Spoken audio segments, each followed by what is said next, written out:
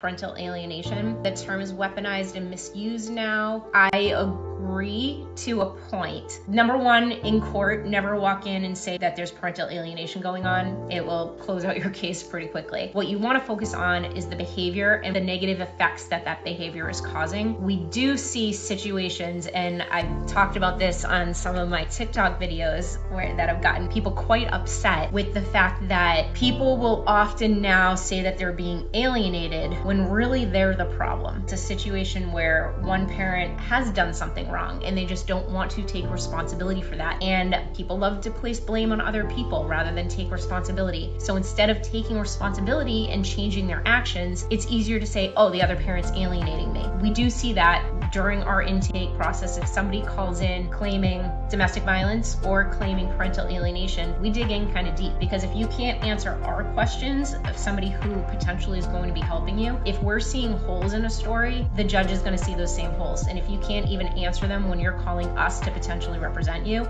we don't take you on as a client. However, there are true cases of parental alienation, and I think those people should be thrown into jail.